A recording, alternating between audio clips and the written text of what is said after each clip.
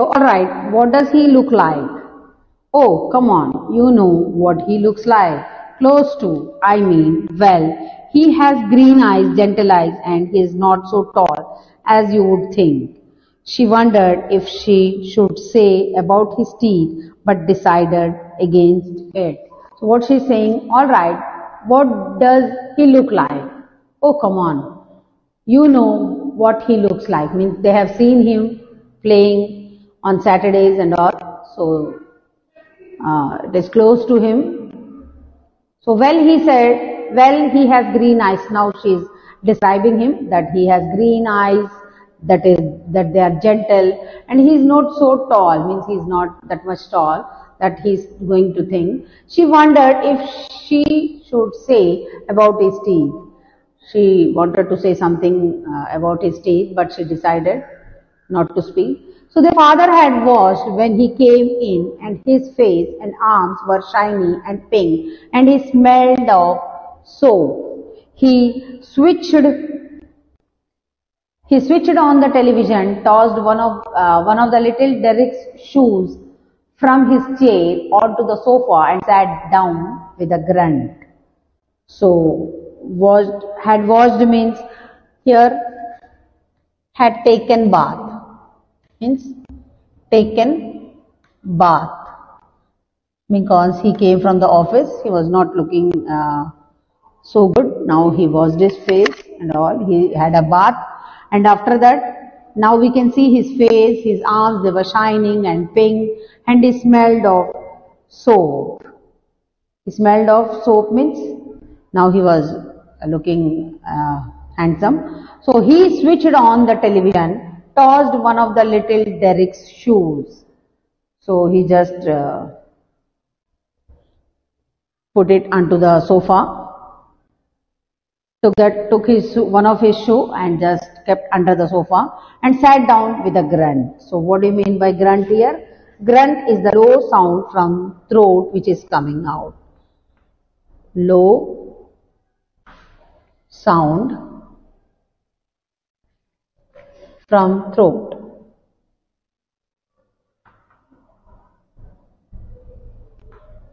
So Sophie met Danny Keze, Geoff said. So Geoff told that Sophie met Danny Keze.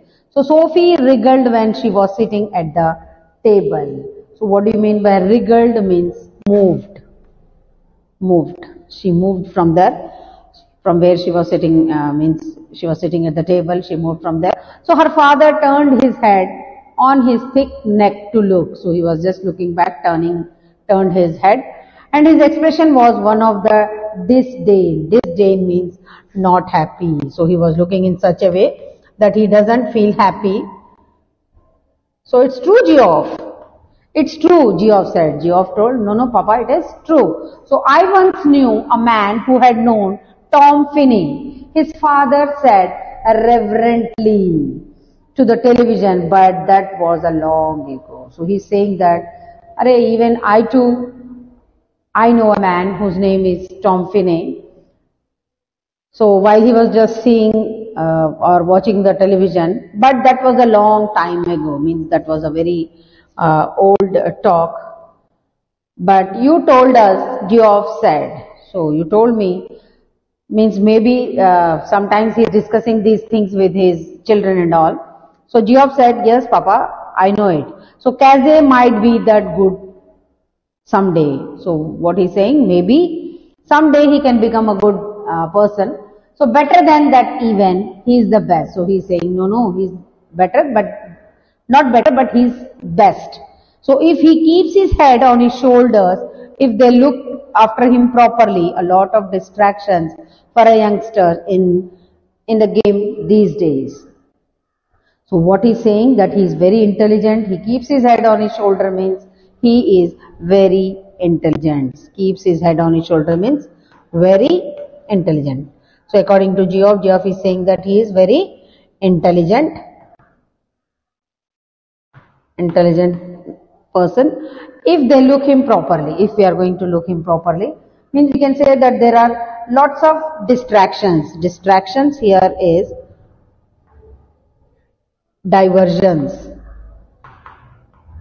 Diversions if you are looking at him, because he is a youngster and his game every day, many of them they go and watch his game. So he'll be all right. He is with the best team in the country. So he's saying that he's very good person. He is in the best team. So he's very young yet. So he's saying he's very young. He's older than I am. Means he's bigger than me. So too young really for the first team. Means there are many players, those who are young, but they are playing the game like cricket and all. So you cannot argue with that sort of ability. Means if a person, whoever it is, maybe in his young age or at his old age, he is having some ability, means. So like that, even he was very young, but he is having so many abilities, he is intelligent and everything. So that's why we are not going to argue about that sort of ability if anyone is having. So he is going to buy a shop, Sophie said from the table. So what she's saying him, that he promised me that he is going to buy a shop for her. Her father grimaced.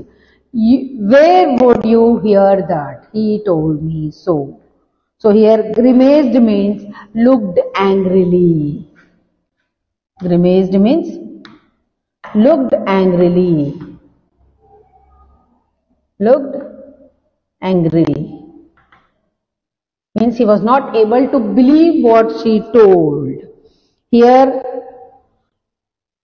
so whatever she told. He muttered something inaudible and dragged himself around in his chair. This another of your wild stories. She met him in the arcade, Geoff said, and told him how it had been. So what he's saying, he muttered, means speaking in a very low voice. Speaking in a low voice. He told that, means which is not audible to anyone, and he dragged himself around in which he is sitting in the chair. So he dragged his chair and then he said, this another of your wild stories. So what do you mean by wild stories here? That is the imagination stories which she is just saying to her father or in the family. So Geoff told that really father, she met him. So one of these days you are going to take yourself into a load of trouble, her father said aggressively. Geoff knows it's true, don't you, Geoff? He don't believe you, though he would like to. So one of these days you are going to talk yourself in a load of trouble. So what her father is saying? Her father is saying to her that don't be in an imagination world. Come out of that imagination. Don't be a daydreamer. Whatever she used to say, whatever she wanted to she used to say. And he told that one day, if you are telling lies and lies every day, one day you will fall in trouble. So he said it very aggressively. He was very angry. So Geoff knows that it is true. Don't you, Geoff? So he's saying, he don't believe you, though he would like to. He's just speaking, but even her brother, he's not going to believe this girl. That is Sophie. The table lamp cast an amber glow. Amber glow here is the yellow light. Across her father's bedroom wall and across the large poster of United First Team Squad and the row of colored photographs beneath. So beneath is below.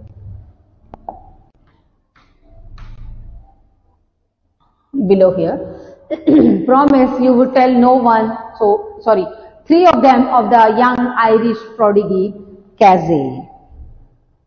So prodigy is a young person with talent. Young person with talent.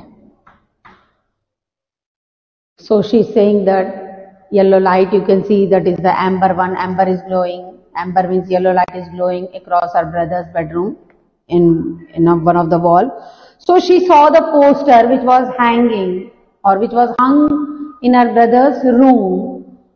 So what is there in that particular poster? So the poster is of the United team squad, the team players. They are standing, and their row of colored photographs were there. Below that colored one, three of the young Irish players, those who are having a great talent, they are standing. And in that, one of them was Danny Casey. Promise you will tell no one, Sophie said. So she promised. She just told her brother not to share this thing with anyone.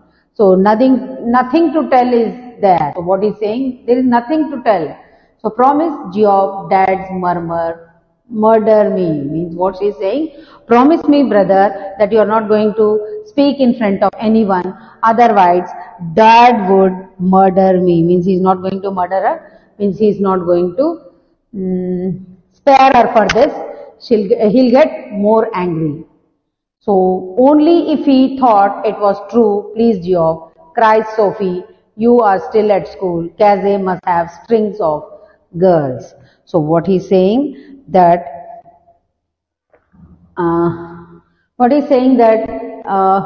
that it is not true. I'm not going. Christ promise means God promise. He said, and you are still in the school. You are too young, and Casey must be the string of girls. String of girls means he must be around many of the girls to give an autograph or something. So no, he doesn't. So she's saying, no, he doesn't do all these things. How could you know that he jeered? Jeered means taunting or teasing her. Jeered is taunting her or teasing. So he's just teasing that. How could you know that he is not a string of girls? Means the girls, they are not around him. So as if anyone would tell a girl something like that.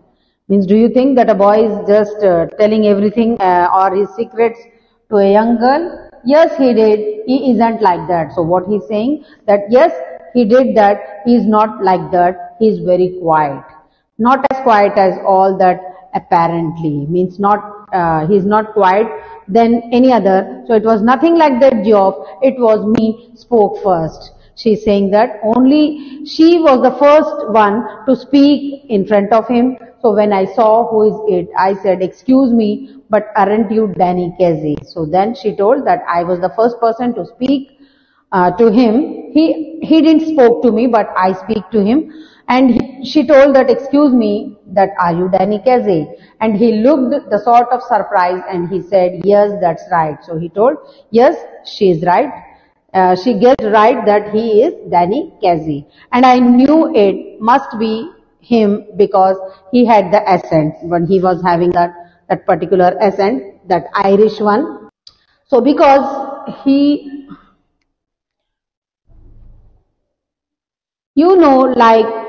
when they interviewed him on the television, means he know about him that when he was interviewed on first time in the television. So I asked him for an autograph for little Derek. So I told him that my younger brother, he is waiting for me. So when I tell him about you, he will definitely ask me your autograph, but neither of us had any pen or paper. So that time, both of them, they were not having any paper or pen. So then we just talked a bit. So both of them, they talked a little. So about the clothes in Royce's window, whatever the clothes it was being kept in the Royce's window, they were just talking about them.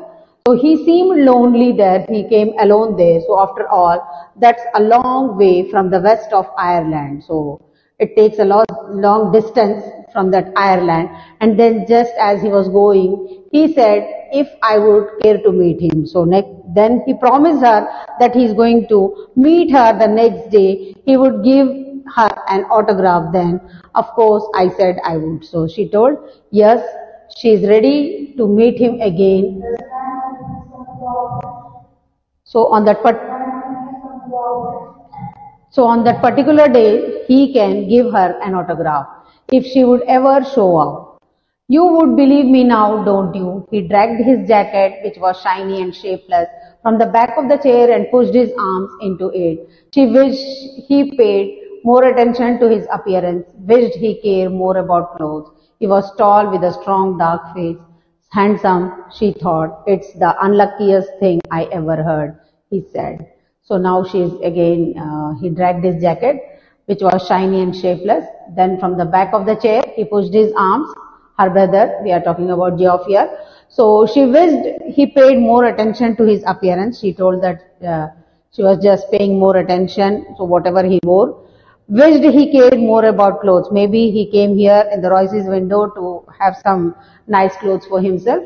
He was tall with a strong dark face. He was having a dark face and he looks handsome. This is her thought. It's the unluckiest thing I ever heard, he said. So these are the things which Geoff told that he's not going to believe her anymore.